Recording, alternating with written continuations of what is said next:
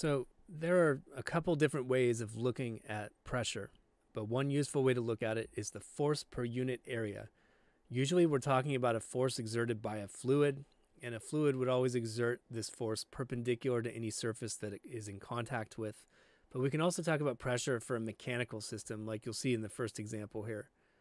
Talking about the pressure exerted at the bottom of someone's shoes as they stand flat on the ground. So first, let's get a definition of pressure. Again, that's the force per unit area. In other words, force spread out through how much area. Pressure is less if you take the same force and spread it out over more area. What are the units here? Force is newtons, area is square meters, so newtons per square meter. This gets a special name. It's called a Pascal, or a PA.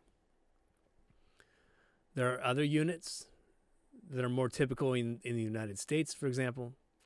And what you'll notice, like on car tires, is that it gives you a pressure rating in pounds per square inch first. Again, that's a force spread out over some amount of area. And this is often abbreviated as a PSI.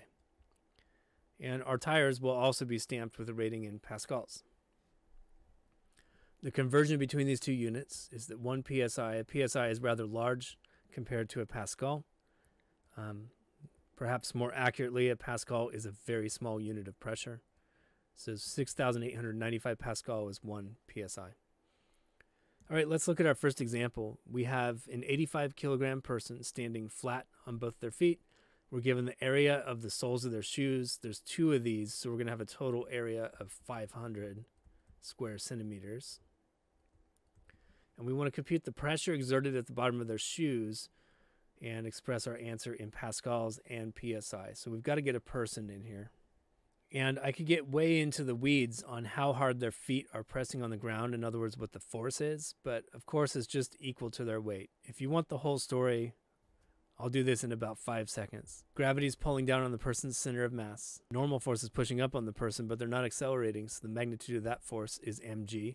And then invoking Newton's third law, if the floor pushes up this hard on the person must push that hard back down on the floor. Therefore, the force down on the floor is mg. Okay, now that we got that out of the way, I could just intuitively say, okay, the force they exert is going to be equal to their weight. And I get 85 kilograms times 9.8 meters per second squared. And out of that, I get a total force of 833 newtons. Then I need to figure out the total area that this force is spread over. And that's how we're thinking about pressure. It's force per unit area. So I have 500 centimeters squared. And I need to do a conversion on this, and you want to avoid the most common mistake here, which would be to only convert one factor of centimeters. You've got to do it twice. So I'm going to take 100 centimeters per meter, and I'm going to square that conversion factor. In other words, I divide by 100 2 times, and when I do this, I get 0.05 square meters.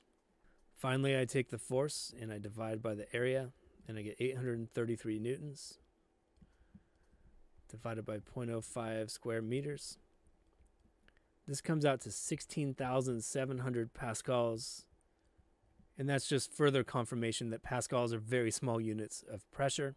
If I want to convert to PSI, I would go 16,700 pascals times 1 PSI for every 6,895 pascals. And that comes out to 2.42 pounds per square inch, or PSI. In the second example, I'm asked to compute the inward force exerted by the outside air on a window with a given area, given that the atmospheric pressure is 101.3 kilopascals, or 14.7 PSI. So this is an example of a fluid exerting a pressure, but we're solving for F here. We're trying to find the force exerted by that pressure over a given area. So I'm turning around the pressure equation, and I get force equals pressure times area. This is another thing that needs to be just really casual when you're dealing with fluid statics and fluid dynamics. You do it all the time. So pressure times area is equal to force.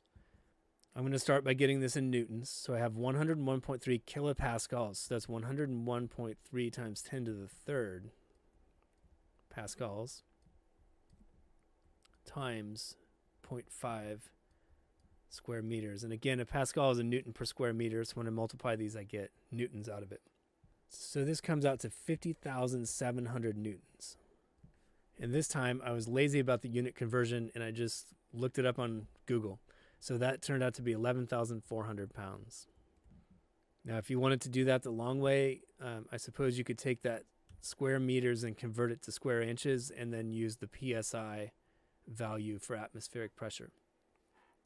All right, and this obviously begs a question. How can you put 11,400 pounds of force on just an ordinary window and have it not collapse? And let's look at a picture of it real quick. All right, that's the pressure created by all those little air molecules bouncing off the glass. And the answer to why this doesn't collapse all the windows in the world is that you have air on the inside of the house too, and the pressure on the inside of the house is approximately equal to the pressure on the outside. And so the net force due to the pressure is 0. But it is a pretty staggering fact. From this, we could conclude that if we sucked all the air out of the inside of a house, every window would feel tens of thousands of pounds of force on it. And obviously the whole thing just gets crunched.